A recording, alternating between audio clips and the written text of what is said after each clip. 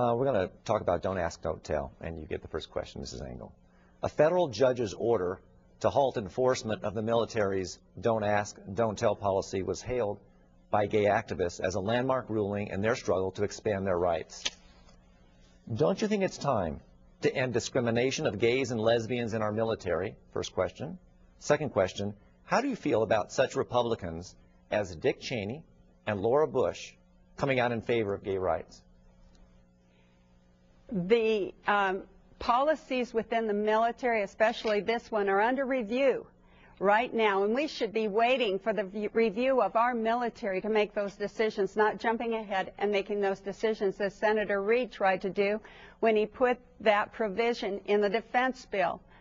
We here in Nevada have been very careful to define the marriage as between a man and a woman through 2 general elections. Over 70% of our population has voted to define marriage as between a man and a woman.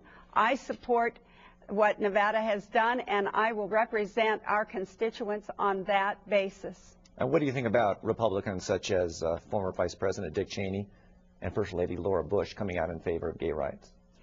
That, of course, is their personal opinion and their prerogative. Every American has the freedom of speech, and they have the freedom to have an opinion. That's great.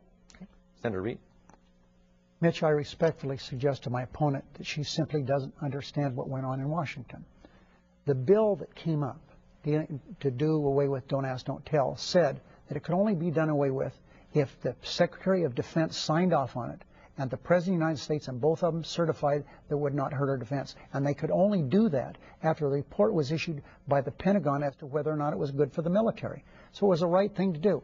The legislation on the Senate floor didn't say we're going to get rid of don't ask, don't tell. It said that a Republican Secretary of Defense appointed by President Bush, along with President Obama, would have to certify that it would do no harm to our troops only after the report by the Pentagon came down. Okay. Mrs. Engel.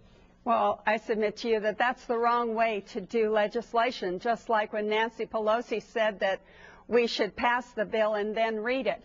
We should be looking at that review before we make bills based on that review. So the review needs to come out first and then the bill. So I submit to you, Senator, that I do know the process. The process is read the bill first and then pass it.